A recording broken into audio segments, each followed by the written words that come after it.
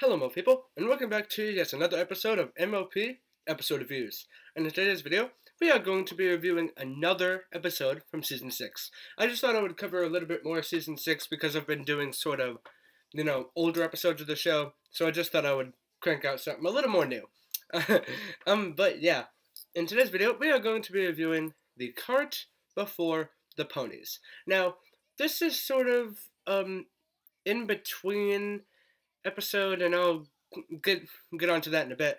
But before that, I have yet another MLP box to open.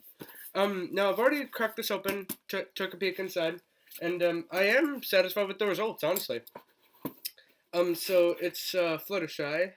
I mean, not a Fluttershy. It's a Valentine's Day sort of thing. Because that little cute Fluttershy thing that I'm going to pin up on my wall. And then a nice little decal sticker that I'll figure out some place to stick it, maybe like over here on my merch shelf or something, but yeah, it's pretty cute.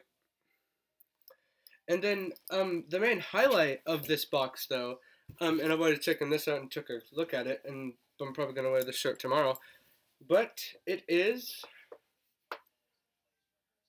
a Dr. Hook shirt, and I'm not sure if you guys can read that, but it says the doctor is in, and I think that is really cool.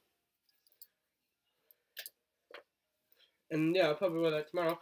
But let's get enough of that. I love this box. Cannot wait to open next month's box. But yeah, guys.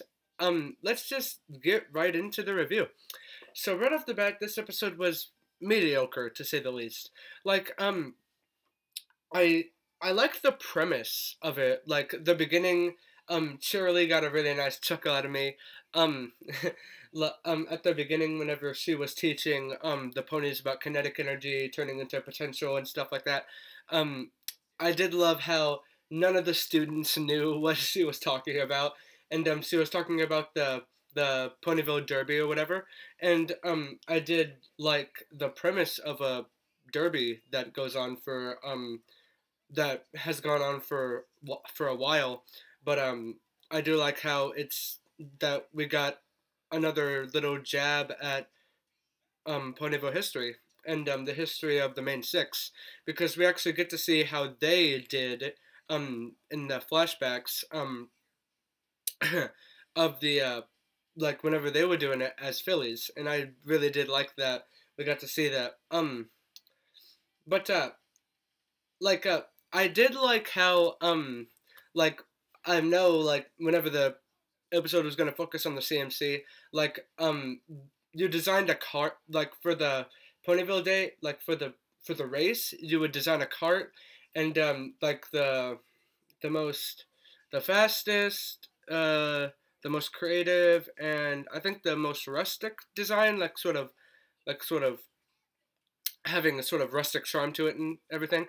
Like I was actually expecting the CMC to like I was expecting Apple Bloom to do the most rustic. I was expecting Scootaloo to do the most fast, and I was expecting Sweetabelle to do the most design. But no, completely switcheroo. Um, Scootaloo went with the most design. I believe Apple Bloom went with the fastest, and Sweetabelle went with the most rustic one, and I really did like that.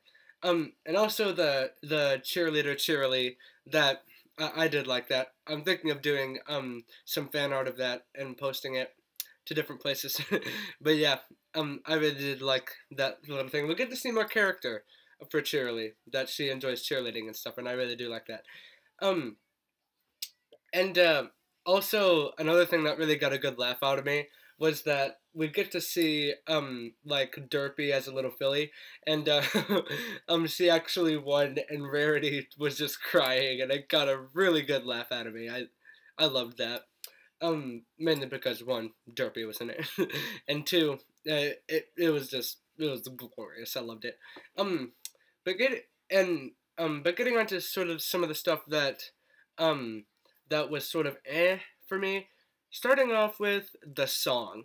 The song, while catchy, it sort of doesn't really add anything to the story. Like, I know that some songs do that, but this song just felt mediocre. Like you could have taken it out of the story, and I don't think it would have damaged anything at all. I mean, it's just a montage song basically because all the ponies are racing down the derby and like giddy up derby racers and all that. Um, but yeah, I just thought that that was sort of it was a little unnecessary song, but it was still catchy nonetheless, and it had a good beat to it, and I still find myself listening to it from time to time and tapping my foot along with the music, and yeah, it's enjoyable. It's enjoyable. Um, and also another thing that I didn't really like is that how the sisters of the CMC, well, Rainbow Dash doesn't really count as Scootaloo's sister, but in my eyes, she does. But I didn't really like how the sisters didn't follow like what the younger sisters wanted. Like Rainbow Dash wanted to be the most fastest, AJ wanted to be the most rustic, and Rarity wanted to be the most beautiful. But I didn't really get why the older sisters needed to be in this.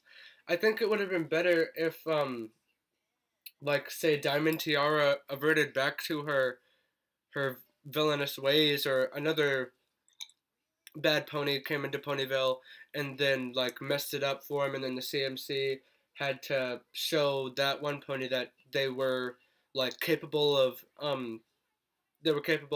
doing like a certain thing. Like I just felt like that would have been sort of a better story, honestly. But yeah, that's just my opinion, though. I mean, it's whatever the show writers want. Yeah. Um, but yeah, I didn't really like how the sisters tried to take control over it, and then whenever it was time for the derby to actually begin, the sisters were the ones in the driver's seats, and they were gonna make the youngest sisters sit in the passenger seats. And I do love how the CMC didn't get in there and actually take their offer to heart, because like all of them are wanting to get in there with them so they could feel like they were a part of it.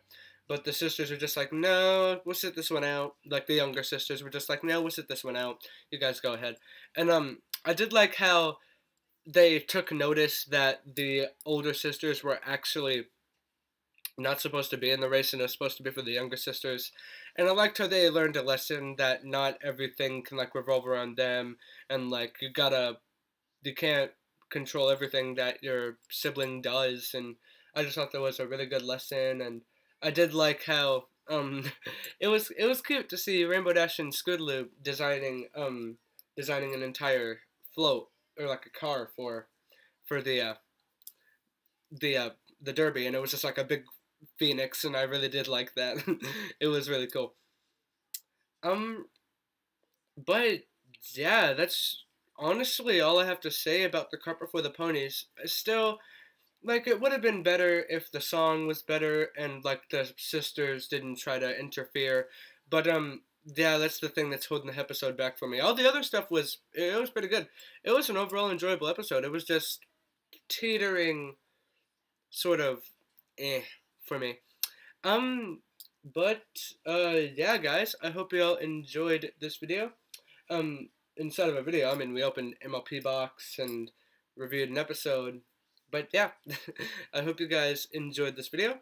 I will promise I promise you guys I will be getting you guys a reading of Fallout Equestria tomorrow or Thursday, whichever one. But I promise I will. Just all of the chapters are really long and they're sort of tough to read through because some of those nights I have stuff somewhere to be. So I'll get Fallout Equestria out this week. But anyway, I would like to thank you all for watching this video. Remember to keep calm and Baroni the heck on, and bye guys.